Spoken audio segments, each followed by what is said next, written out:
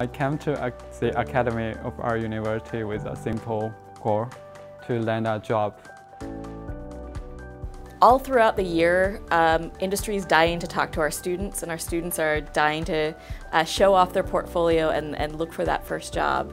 We have prepared for the Ideate.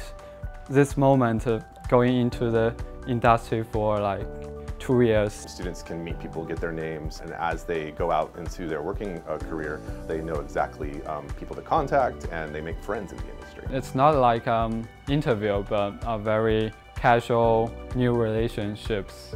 I want to know what do they think. Also, I want to inspire them. We primarily help with giving feedback to students with their work. One of the things that I personally recommend for students to take from the feedback is to run with it and do something with it.